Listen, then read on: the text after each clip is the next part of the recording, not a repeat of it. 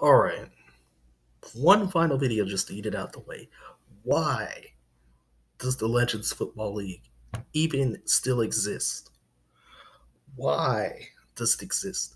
It's a 7-on-7 women's tackle American Football League, um, mostly played in indoor arenas the spring and summer seasons. So, it gets a lot of traction. Games are tape laid on YouTube and stuff like that. They're presented to the viewers like live and stuff like that, and there's other stuff going on as well, behind the scenes with that league.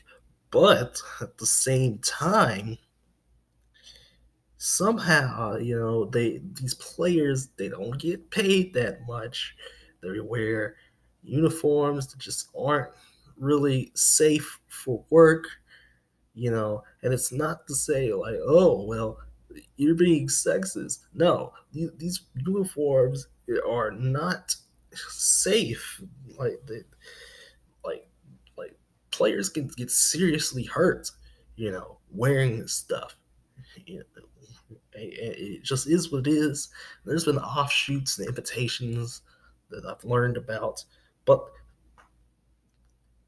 somehow this league continues to prosper, not in the good way. It it was like a couple days ago they said they were not going to play a 2020 season. Then they come straight back 4 days later, and from one of my sources, it's basically to get away from the debt, the massive amounts of debt that they have, and now they're playing in the Extreme Football League. Now it's called the X League or the Extreme Football League. Um, and it's basically also letting the players, become owners of these teams and stuff like that. They're all in the same location and stuff like that. So I, I just don't know why it still exists. It is a sham. It is a disgusting operation, and whoever the guy is that Mitch Mortaza, you are a disgusting person, man.